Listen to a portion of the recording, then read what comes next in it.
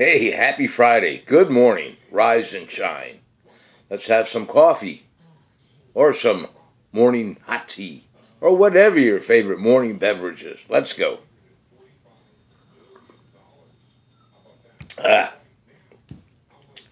Well, tomorrow, Monday I go to see my neurologist. I haven't seen this person yet. I think that that meeting is for 9 o'clock. I think 9, 11, somewhere. I'll have to look on my calendar.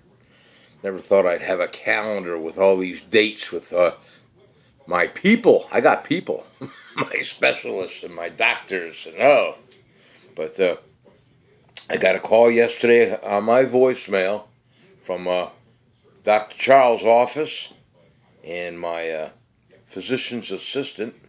She's very happy with my blood pressure, and I shouldn't say very happy.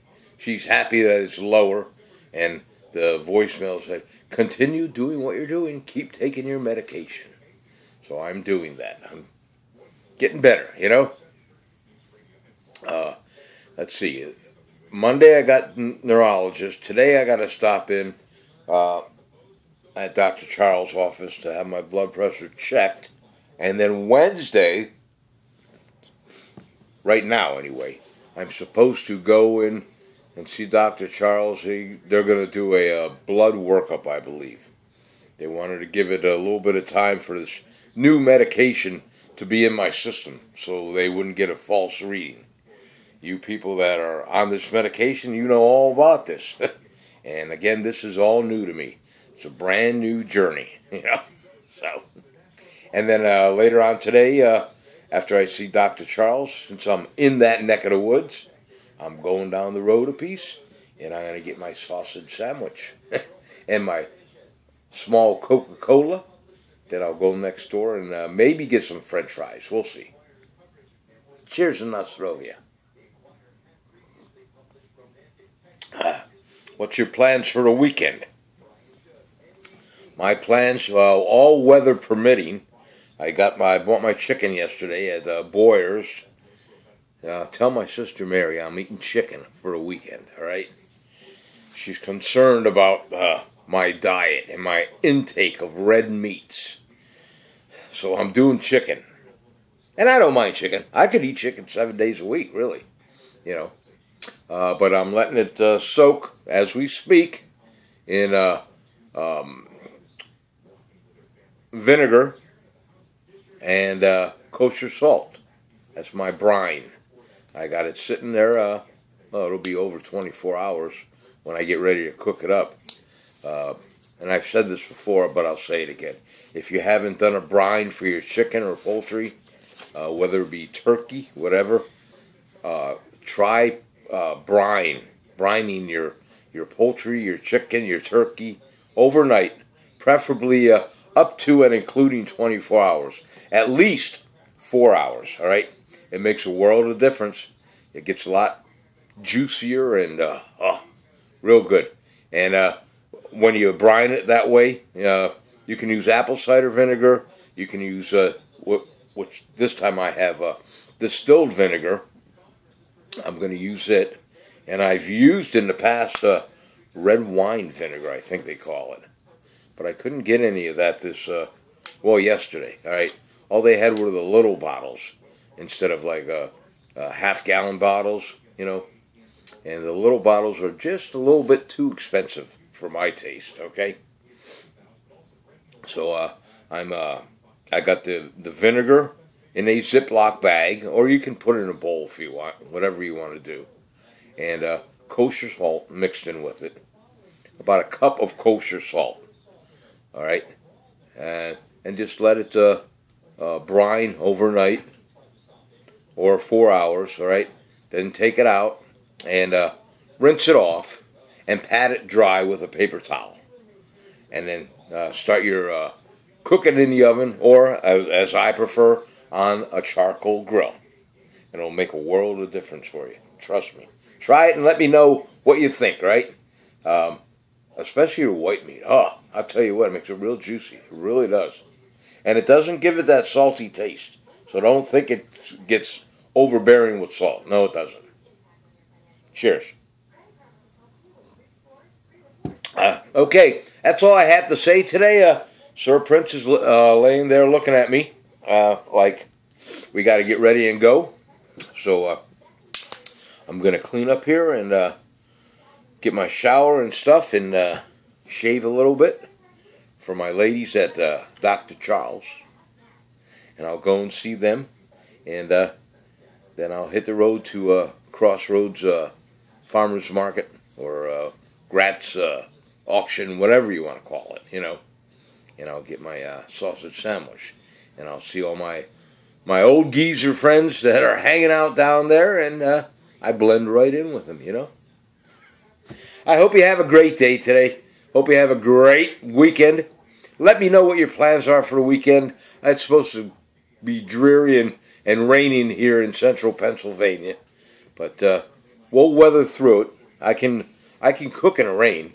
And it's going to be up in the 30-ish. So I'll grill then, you know. It won't be too bad. I'll have my Weber kettle charcoal grill going. Yep, I will. And I'll have a hunk of probably pecan wood this time for my chicken, all right?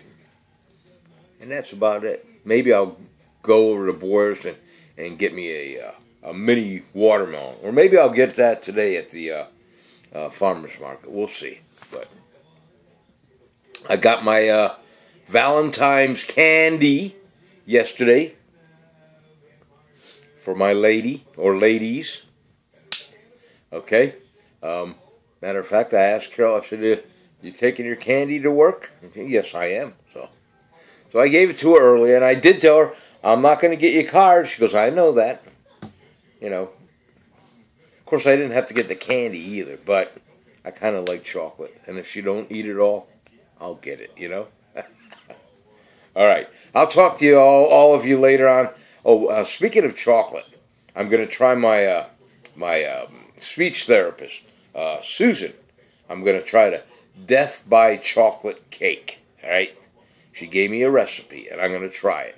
I got some 3-part chocolate cake. All right. It's a dark chocolate, and then it's got the regular chocolate mixed in it, and it's real moist. It's almost like a wacky cake, if you guys know what a wacky cake is, all right? But then you mix in chocolate pudding. I've got a chocolate pudding cake, and I'm going to mix the two together, half of the ingredients to make one complete ingredients. And I'll put in my cake pan or whatever. I got a bundt pan, so I'll put it in that, and I'll cook it up that way. Susan, she told me to try that. She says, if you're a chocoholic, you'll like this. And I probably will. It'll probably be really rich and really sweet, but it'll be one of those cakes or bunts, whatever you want to call it, that you just take a little piece, because that'll be enough. And I'm not going to put any kind of icing on it. It's just going to be a chocolate cake mixed in with pudding. Chocolate, okay? So I'll let you know how that is. I might even take a picture of it when it's done and flipped over real nice, and I'll tell you how it tastes. And if it tastes good, I'll give you my ingredients. In the meantime, you can go to your local food store and get 2 cakes. Get the chocolate cake and get the chocolate pudding cake, and mix those two together and try it out, okay? If you're a chocoholic like me, all right. And maybe this weekend I'll get some strawberries, and I'll have Carol melt down the semi-sweet chocolate chips and dunk my strawberries in, and that'll be my Valentine's present to me. All right, that's enough of the babbling going on here. What am I at? I'm almost at 10 minutes here. So it's a short video today. I just babble on so you can enjoy your coffee with me.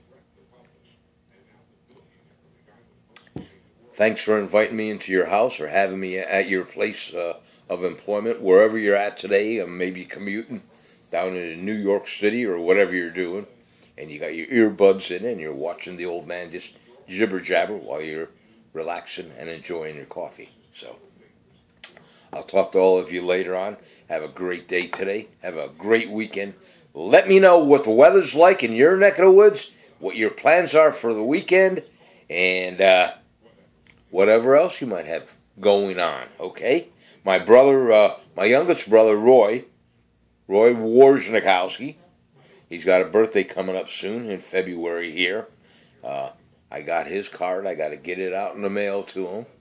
So if any of you know my brother Roy and you're friends with him, somewhere around the 18th, I think it is, he'll be, I think he's turning 60. My baby brother's getting old. Yes, he is. Wish him a happy birthday and tell him that his oldest brother Ralph said, Nostrovian cheers. Okay, I'll talk to you later on. God bless you. In 3, I'm going to punch you out. All right? So smile for me. Now, here we go. 1, 2, smile. Smile real big. And remember, you are awesome. Take care. Here we go. Smile.